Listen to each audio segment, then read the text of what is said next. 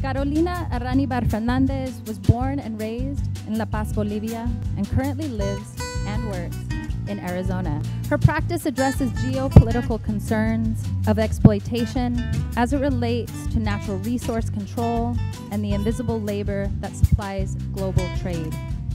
Drawing references from myths and oral storytelling, her work interweaves textiles, video, ceramics, to create multimedia installations that explore historical and contemporary forms of labor. And she is currently the resident artist for the Binational Arts Residency. Carolina Aranibar Fernandez.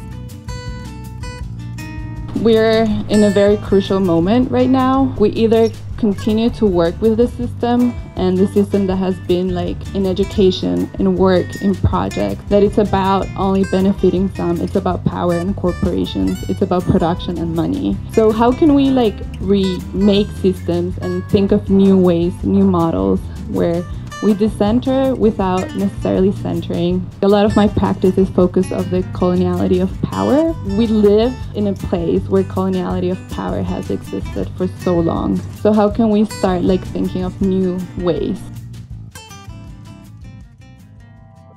I was born and raised in the coordinates that we called Bolivia today. For many, many hundreds of years, we have a lot of political movements, resistance, marches, riots happening every day.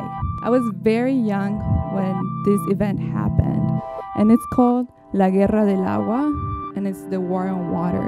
The War on Water was one of the first public uprisings that I remember. It was the moment when the water of a city was being privatized by a multinational corporation, where the water prices, because it was being privatized, dams were going to be built, rise up to 300%. So local people couldn't afford it anymore. In the consensus, it also says that the water from the rain was going to be charged. So it was a moment where I was like, how is that possible? I was really young, and I was like, how like a company from really far away can own things here? It was like the first moments I started to ask these questions about privatization and how so far nations can own other resources and lands. A lot of my practice, like the process is way longer than the actual piece. I think it maps a lot. So I'm gonna have a video projection here, and then each slat's gonna have that piece of blanket, and then the braids are gonna come out. I wanna have the conversation between the wall and the land. Resources is a big part of it. The fabrics in between the blankets are going to be basically dyed with extracted resources from these different places that are in conflict and have been. What does it mean to end the blankets and have them on? But also, what does it mean to create a space of that when we're very privileged? And I think when you're putting bodies in it, you're also exposing to the conversation of like, it's actually like an spectacle of the conversation of the blanket. So how can we have a conversation of like, yeah, like we're making work that doesn't necessarily is an investment in a monetary way.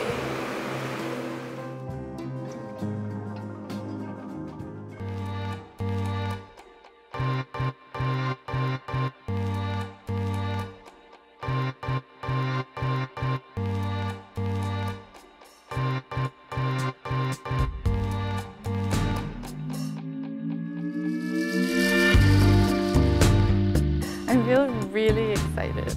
I feel that everything's coming together. I'm really excited to see everyone here. I had so much help and support. I had help from people from Douglas. Border Arts Corridor has been the biggest collaborator, has been the supporter. Jene Sanchez and Martina, they've been on all the time. From this side, mostly we've had help with the fire department, the police department. The neighbors here have been really helpful.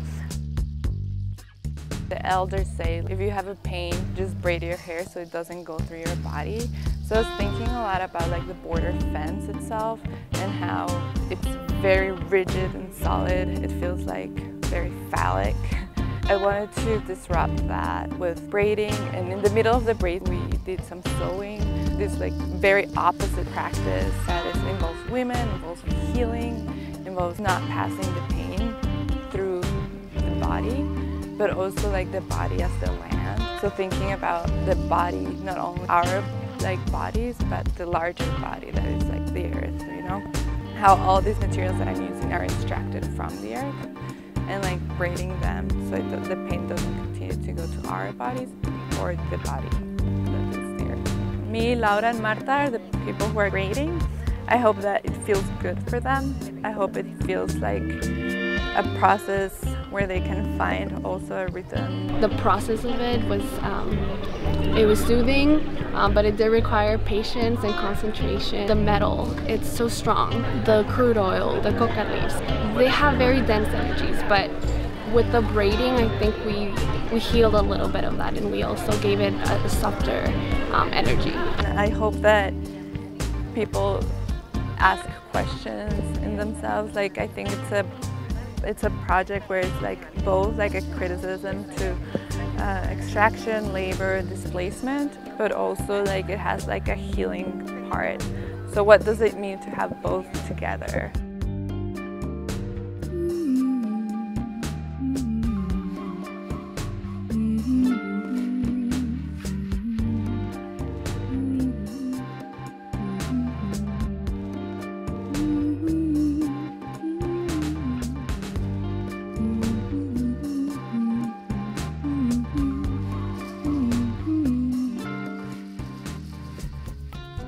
My work is really focused on like the labor of women, the physical labor, the invisible labor, but also how if we're a few women, we can really make things happen, and the support of each other, and that women work, like the feminine energy is not hierarchical, but rather like horizontal. What does it mean having 3 women braiding together? I think it's like building together, weaving together.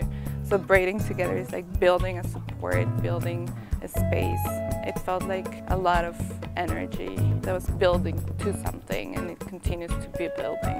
At some point when the Border Patrol started going in, I felt it in my core. So it was like a lot of emotions. I felt like tied up and I just wanted to sing louder. Honestly, I felt safe. It felt like these women, we were really together in this. I think the 3 of us were in their own space doing it, but at the same time it felt like we could communicate. You're not doing this by yourself. Like this, there is like these 2 wonderful women next to you also doing from like different places and different generations, but also it was like there's these 2 other women, but there's so many other women that are part of this, and like literally part of this as collaborators and things, but also non-literally, that they're all over the place, like that we're working together.